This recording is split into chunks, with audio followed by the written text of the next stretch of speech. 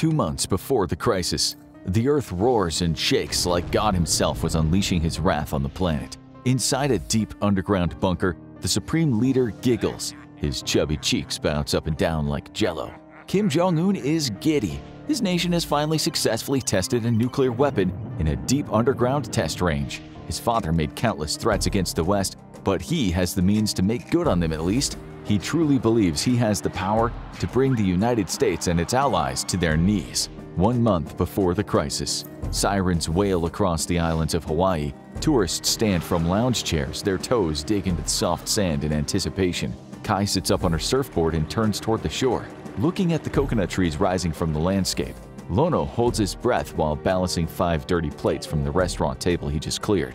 Everyone across the island waits for instructions. This is the first time the nuclear warning sirens have been tested since the Cold War. But with the missile tests North Korea has been conducting across the Pacific and the unstable nature of their dictator, the Department of Defense decides it's time to make sure the early warning systems work properly. The Hawaiian government and news outlets inform everyone repeatedly that this is only a test to ensure that the population remains calm. But people on vacation aren't the best listeners. There is mild nervousness that passes through the visitors on the beaches of Oahu. After several blasts from the warning system, the shrill sound ceases. The winds of the ocean disperse the echoes of the siren. For a moment, the island is eerily quiet. A wave crashes behind Kai, bringing her back to reality. She pushes her board underwater to avoid being washed ashore. Lono shakes his head and continues to the kitchen, where he drops off the plates in a tub of soapy water. He can't believe that the nuclear warning system needs to be tested. He wonders what kind of world we live in, where firing nukes at one another is even an option. Before he steps back out through the swinging doors, he pulls his cell phone out of his pocket. Using one hand, he types a message. "Thinking of you." That siren was eerie, right? He hits the send button. Lono knows his wife is out surfing on her day off. They've only been married a few months, but he can't imagine his life without her. He slides the cell phone back into his pocket, grabs the next order, and heads back to work.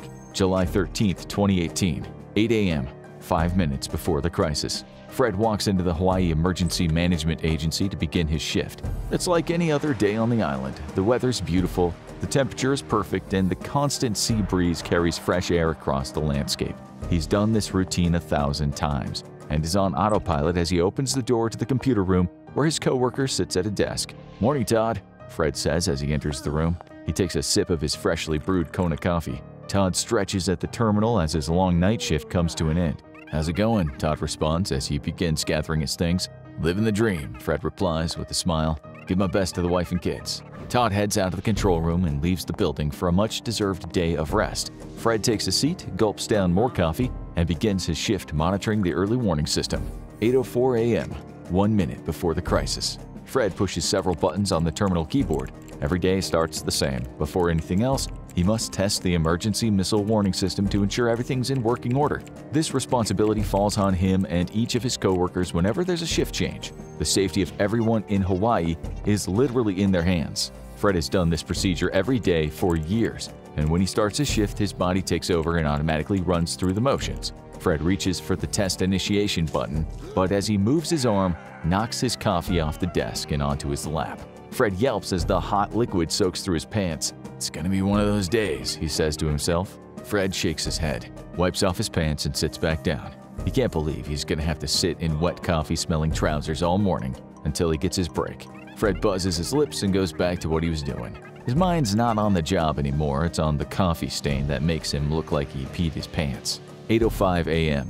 The crisis begins. Kai walks through the quad at the University of Hawaii. She's about to begin her first nursing class of the day. This is her last semester. Then she'll join the ranks of dedicated healthcare professionals who will save lives every day. Before she enters the science building, she sends her husband a text. "Have a great day at work. Can't wait to go surfing with you later." Fred initiates the testing of the emergency missile warning system. The prompt on the screen gives him 2 options. The first, test missile alert. This is the option he's chosen every day of his career. Today, however, Fred is distracted. Instead of selecting the test missile alert option, which sends a message internally to the agency to ensure everything is working properly, Fred selects the choice below it, missile alert. The computer then prompts Fred, asking him to confirm his choice. Before he realizes his mistake, Fred clicks yes. The moment his finger rises from the mouse, his stomach begins to sink. It's at this point Fred realizes he's made a terrible mistake.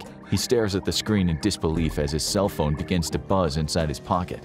Lono's phone vibrates on the counter. He picks it up and glances at the message his wife sent him. He smiles and puts the phone back down as he prepares to open the restaurant. The moment his hand lets go of the cell phone, it begins to vibrate again. Another message, he thinks. Lono picks up the phone and stares at the screen. He stops breathing. His heart feels as if a boulder's been stacked on top of it. He reads the message over and over again to make sure he's seeing things correctly. He rips off his apron and runs to the door. The only thing he can think of is, I have to get to Kai. 8:07 a.m., 2 minutes after the crisis begins. Every cell phone around the islands of Hawaii receives the same message. Ballistic missiles are inbound. The moment people read the news, chaos breaks out. Tourists run for their hotel rooms. Residents start making plans to reach the nearest shelter. A mix of confusion and terror fills the island. People listening to their favorite radio station while commuting to work swerve to the side of the road as the music cuts off and the inbound missile warning plays over the radio. Patrons eating breakfast at their local diner stare at the TV screen as the old Elvis movie turns to static and the emergency warning broadcast comes on the air. Everyone rushes out of the restaurant without paying their bill as they think their lives are about to end. People scroll through social media to see if the threat is real or if this is all just a terrible hoax. Kai steps into her classroom to find her classmates stuffing their books and laptops into their bags. The professor runs past her, knocking her to the side with his shoulder.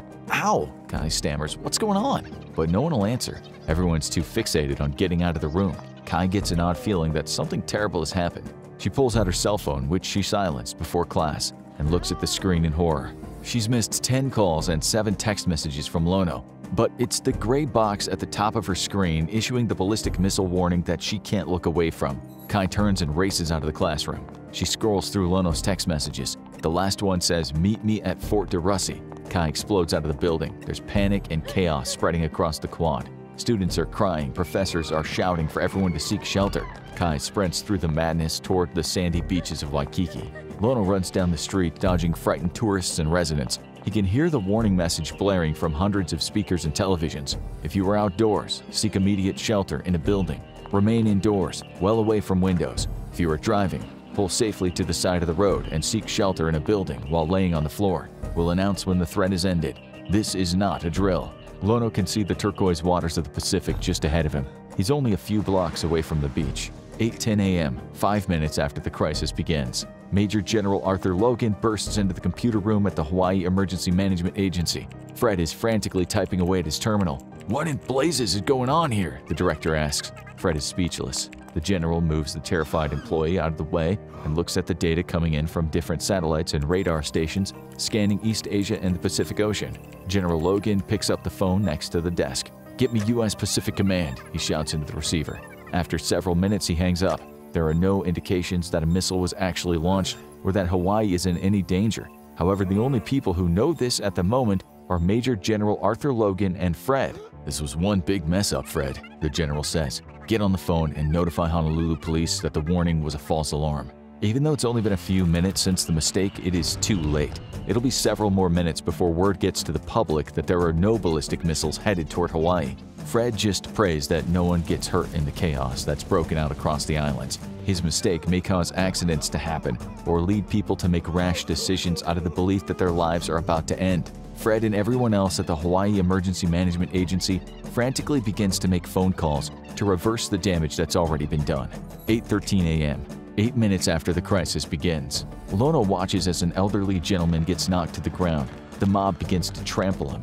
Lono knows that he needs to reach the park to meet up with Kai, but he can't just let the old man be battered under the feet of panicked tourists running back to their resorts. Lono veers toward the injured man and pushes his way through the onslaught of people in bathing suits and bikinis. He reaches the old man, who's covering his head with both arms, trying to protect himself. Lono reaches down and picks him up.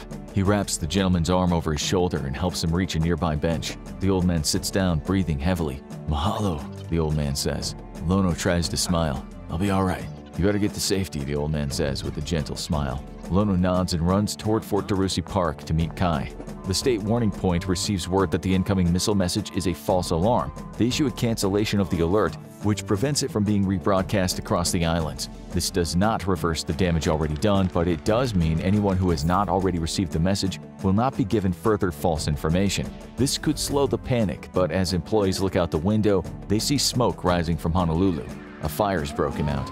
Emergency responders rush to put out the flames while dodging hysteric people running through the streets. Even if there is no missile strike, the devastation to the islands could be immense, and the longer it takes for word to reach the public that this is a false alarm, the more damage will be done. 8:19 a.m., 14 minutes after the crisis begins. Kai feels her phone vibrate in her pocket. She ignores it. The only thing that matters is reaching Fort de Russie Park, where she'll be reunited with Lono. She can see the waves crash against the stone breakers jutting out from the shore. The salty mist from the ocean wisps against her face. The park is only a block away now. She spots the gnarled roots of one of the banyan trees just ahead. She thinks back to one of the first dates she went on with Lono, where they climbed this very tree and talked for hours. This is where she'll find her husband and they can be together, even if it is the end of the world. Representative Tulsi Gabbard receives word that there is no missile threat and that the warning was a false alarm. She immediately tweets out the good news in hopes that it gets to people quickly to calm the storm of anxiety sweeping across the islands. The message reaches some, but not everyone. Lono spots Kai entering the park. He has a cramp in his side from sprinting non-stop for several blocks. He puts his head down and runs faster, pushing his body as far as it'll go. If he is to die, he will die with the love of his life in his arms. Thousands of people across the Hawaiian Islands are rushing to reach their loved ones. Even though the warning message has been canceled and officials are beginning to use social media to inform the public that the warning message was a mistake, many still believe the threat is very real. 8:20 a.m., 15 minutes after the crisis begins. Kai sees Lono running toward her. She changes her direction to meet him. They fall into each other's arms and collapse onto the grass of the park. For a moment, nothing else matters. Tears fall down the young lovers' faces. After a few moments, they stand up. Lono takes Kai's hands in his, and they continue toward the shelter at the far end of the park, unsure if they'll make it in time. 8:24 a.m., 19 minutes after the crisis begins. Hawaiian Governor David Ige retweets the cancellation notice that the Hawaii Emergency Management Agency has just released. Now, most of the island's political officials and government agencies know the whole thing was a mistake. As more and more people begin to check their phones for information about the imminent threat, they discovered that the warning is a false alarm. A collective sigh of relief is released across the islands. But not everyone knows the missiles heading toward Hawaii are not real. When the initial warning went out, it was very clear this was not a drill. People are still seeking shelter anywhere they can. Families pile into their bathtubs, workers head to the basement of their buildings, tourists cower in their hotel rooms. Thousands and thousands of text messages are sent to family and friends around the world, telling them they are loved. Even people not on the islands of Hawaii are panicking. They're still not sure if the missiles are real or not. Does this mean World War III is about to break out? What'll happen to the people they know who are currently on the islands of Hawaii? As people do more digging into the crisis, they come across reliable sources that state the missile warning was a false alarm. Things are slowly returning to normal. 8:34 a.m., 29 minutes after the crisis begins. U.S. Pacific Command confirms there are absolutely no missiles heading toward Hawaii and that the alert was sent in error. For many, it's astonishing it took this long to confirm such a thing, but sometimes even the military works slowly. After Kai and Lono find shelter, they check their phones. They each received messages from their families. By the end of numerous texts, it becomes clear the missile warning was not real. Even though they'll not perish in a nuclear explosion today, the two lovers embrace as they think about how quickly life can end. They walk toward the ocean and let the waves break against them. They watch as a sea turtle swims by, followed by a school of fish picking algae off its shell. The islands of Hawaii are once again becoming enveloped in the tranquility of paradise. 8:43 a.m., 38 minutes after the crisis begins. It ends with another message from the Hawaii Emergency Management Agency. For 38 terrifying minutes, much of the population across the islands of Hawaii was terrified that their lives were about to end. It wasn't until the Hawaii Emergency Management Agency sends a second message that the crisis is officially over. The same message is broadcast via television and radio to spread the good news as quickly as possible. For the rest of the day, people call and message their loved ones. A renewed sense of importance is given to the ones they care about. Tragically, there were people injured in the chaos caused by the false missile alert, and the CDC would later conduct a study on the effects of such a traumatic experience on the people living on the islands. It comes as no surprise that the stress and anxiety levels of people living in an area that might be targeted by North Korean missiles are exceedingly high. A few days after the crisis ends, An internal investigation is undertaken into the procedures and systems at the Hawaii Emergency Management Agency. Fred resigns from his position, likely with the encouragement of his superiors and the U.S. Department of Defense. The Hawaii Emergency Management Agency decides to suspend all further warning system tests until the investigation is complete to prevent another false alarm from being sent out to the populace. The real fear is that if an actual missile threat is launched at Hawaii and the warning is sent out, people will ignore it. They lived through one terrifying fake missile crisis and will not be fooled by another Hawaii Emergency Management Agency mishap. Unfortunately, if the threat is real and people believe it's just another false alarm, it could lead to the unnecessary deaths of a massive number of people. After the investigation is completed, a new test system is put into place. Now, a two-person confirmation procedure has been implemented to prevent a false alarm from ever happening again. A new system has been designed to rapidly issue alerts and cancellations so that if a mistake is made, people will not have to wait 38 minutes to receive updates on what actually is going on. Kai, Lono, and the rest of the people in Hawaii can now be sure that if they receive an incoming ballistic missile warning, the threat is a real one. They should immediately seek shelter while the rest of the world prepares for war. Now watch What If North Korea Launched a Nuclear Bomb Minute by Minute, or check out how one soldier saved humanity from extinction.